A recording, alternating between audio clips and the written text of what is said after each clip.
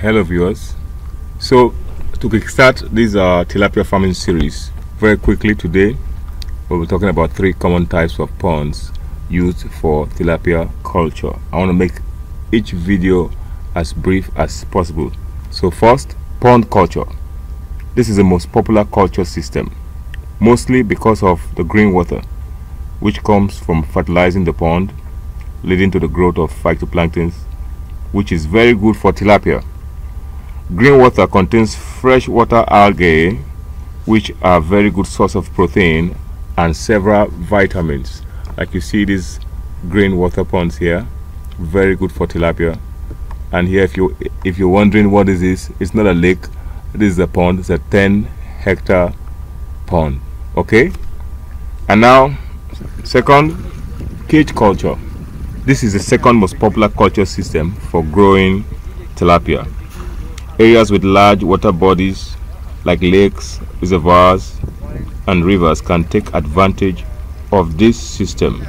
Now, one advantage of cage culture is that you can stock very high density in a small area. Now, it doesn't have to be like you saw in the first video. That's more high tech.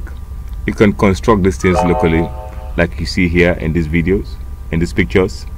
You see, use just bamboo sticks, or you use pipes in addition with bamboo sticks. And you see this man you see here, that old man is over 80, going to 90. He still runs a cage culture system. And you have a lot of young folks, and youths hanging around, and they cry, there's no job.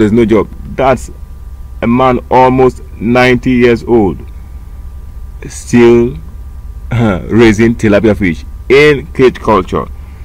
And this one you see here, I did for a client sometime towards the end of 2019 in Abuja. He has a reservoir about 6 meters deep, so we constructed some cages and he's raising tilapia there today. And then finally, tank culture. Now, when we talk of tanks, we mean it could be concrete tank, plastic tanks, or tarpaulin ponds.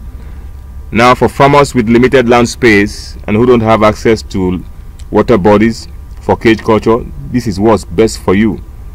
Now, I've had some farmers, even experts in quotes, say you can't grow tilapia in tanks. That is very wrong. You can grow tilapia in tanks. If you don't know, better to find out than assume and dish out wrong information. In another video, we will do a comparison of all 3 culture systems. But for now, there you have it. Use what's available to you and what's most convenient for you. I've been receiving some emails from people asking when will the hands-on training take place. Like I said in the previous video, that will come in due time. Now, that will be after the whole coronavirus saga, and then that information will pass across through this channel. So please make sure you subscribe to the channel. Alright? God bless you. This is Goldfisher signing out. Go break limits.